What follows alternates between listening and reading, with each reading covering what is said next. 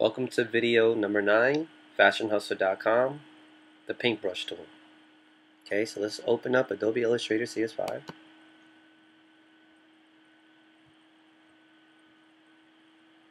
Okay, now if you notice here, the paintbrush tool on the toolbar can be selected by pressing B on your keyboard.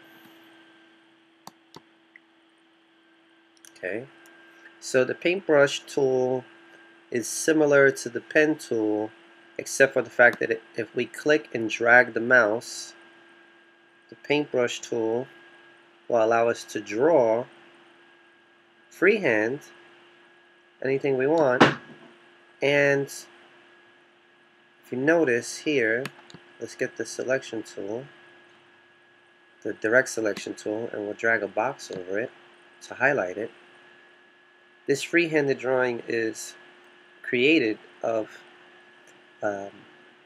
anchor points, similar to how the pen tool does it, but what it does is creates the line with the anchor points based on where we click and draw our writing. So for example, if I wanted to make a happy face,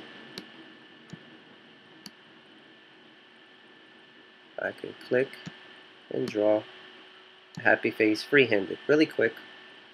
Then I'll go to my direct selection tool, and if I want to click and edit it, I can click and drag an anchor point, adjust the anchors according to how I want. So this is, in summation, the paintbrush tool, but there are other options here too. So let's take a look at these other options. Okay, if we double click the paintbrush tool in the toolbar, we have the paintbrush tool options. Now this gives us a window that tells us we can adjust the fidelity and the smoothness of the brush. We can keep new brushes selected, so that way you'll see the anchor points open and you'll know where the points are to click and select them. And we can choose the option of fill new brush strokes, but for right now we won't. Okay, now the fidelity and the smoothness, let's go all the way to the right, and then I'll show you what happens when we go all the way to the left, so you can see how the paintbrush interacts now with the tolerances and the smoothness and fidelity changed. Okay, so if I draw, see, it didn't take shape to what I was really drawing, right? I'm making a bunch of squiggly lines.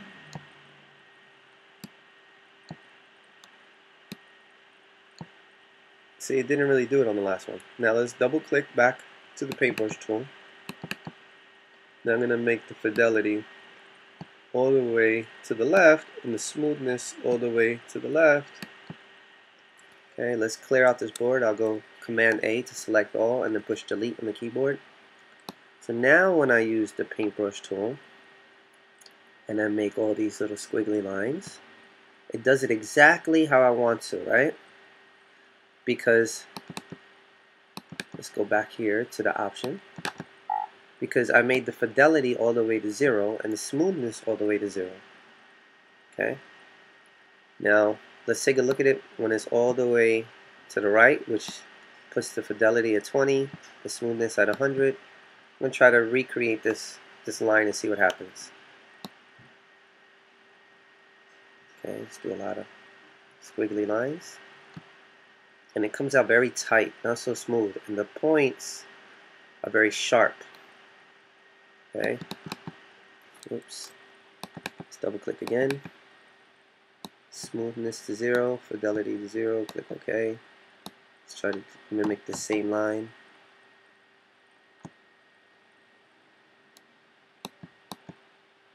This one is a lot sharper and jagged, and this one is a little softer and smoother. Okay, now let's try something else with the paintbrush tool. Okay, I made a line. Now over here in our panel, there's an option for brushes. We will click. Okay, And let's stretch this down. Now we have other options for brushes here. So if you notice here, this is a basic brush is selected. We can do a different type of brush here. There's different options. So let's add some more brushes. If you notice the 2 arrows right here on the side. Whoops. Sorry about that. This arrow right here with the lines. This is a drop down option. So let's go to Open Brush Library. So we can select arrows, we can select calligraphic, chalk, charcoal pencil, ink, paintbrush, scroll pen, watercolor. Then we have borders, we have bristle brush, decorative brushes, vector packs, and Wacom 6D brushes. Let's start with artistic. We'll go to one that's calligraphic. Now you'll notice that pops open. Now look what happens, we have other options for brushes. These brushes have different angles and thicknesses. So as you're creating your artwork, you have other options for brushes. I like this brush, so let me clear that out and show you how I can write a graffiti tag with this brush.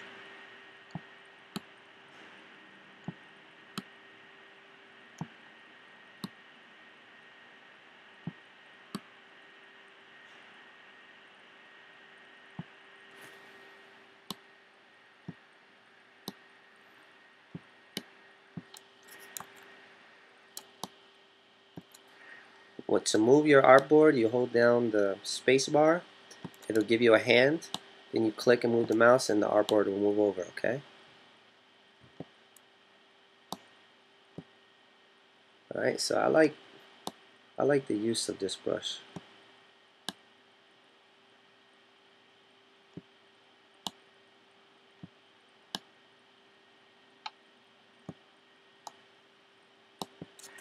Okay, let's try a different brush. Oops, let's click B for brush.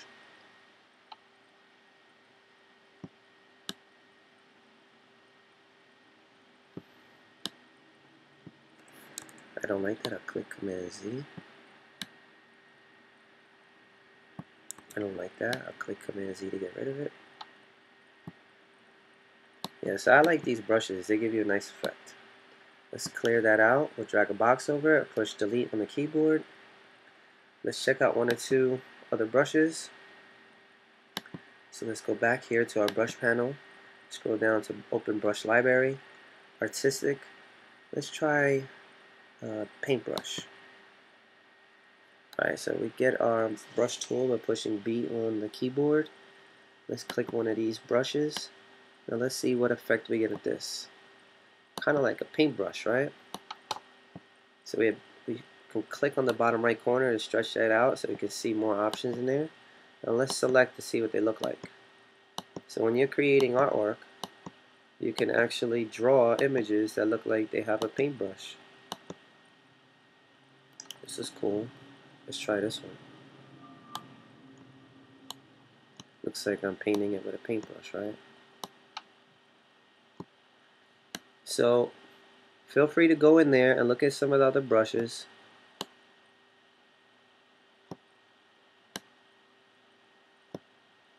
Okay, you can make some really nice graphics with these, and if you click and drag over them, remember they're anchor points, you can select them and manipulate them to adjust how you want.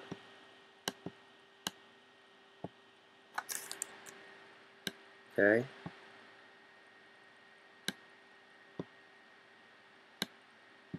and in the pen tool,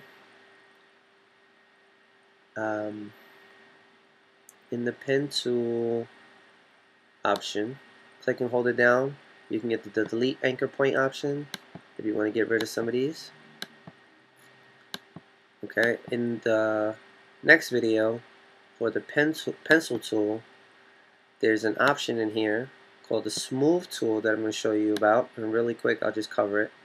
and it'll smooth out these points so they're not so sharp. Excuse me, so they're not as many points. You notice as I move this over, the points get less. Okay, let's see if I can do this one. Look at the points here, and then I drag the smooth tool over it. There's less points.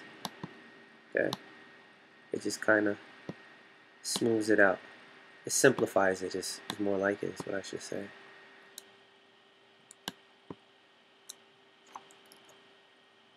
Okay. Alright, and last but not least, I'll show you some more. We can click and drag the selection tool over this, and we could check out some more options.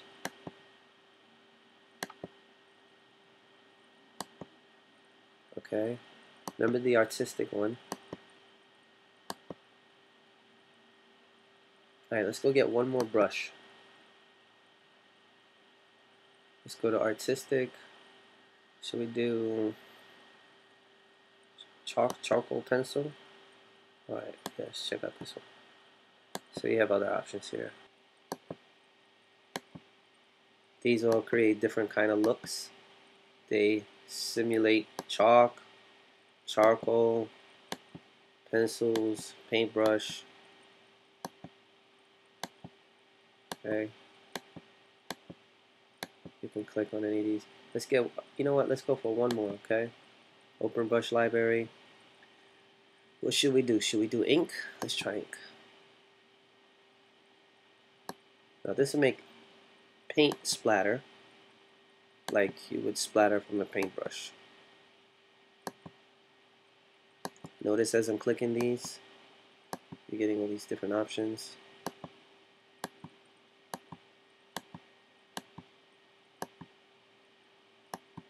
Oh, that was pretty crazy. Wow. So you're going to have a lot of fun exploring Illustrator. Okay. And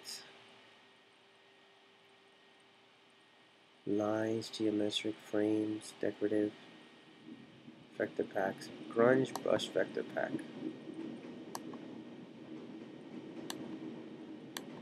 Similar to the previous brushes.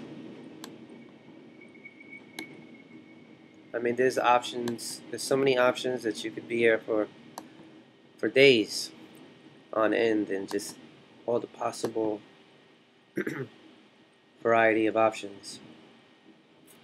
I'll give you one example of the frames.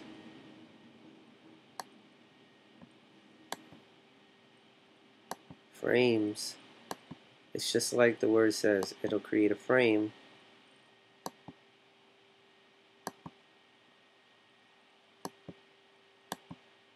for your selection. So to create a frame in the style of the frame that you select for your selected artwork. Alright, so there's more. I'll be here all day showing you each different one, so I want you to explore them on your own. Okay.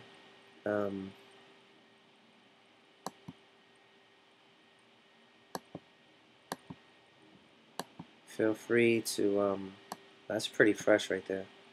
Feel free to explore. The possibilities are endless, okay? That's hot right there too. Alright. So keep exploring. I'll help you as much as I can. Watch these videos over and over again to get, you know, a basic understanding of what you need to do to manipulate Adobe Illustrator to bring about the art that you want to create. Okay? Peace.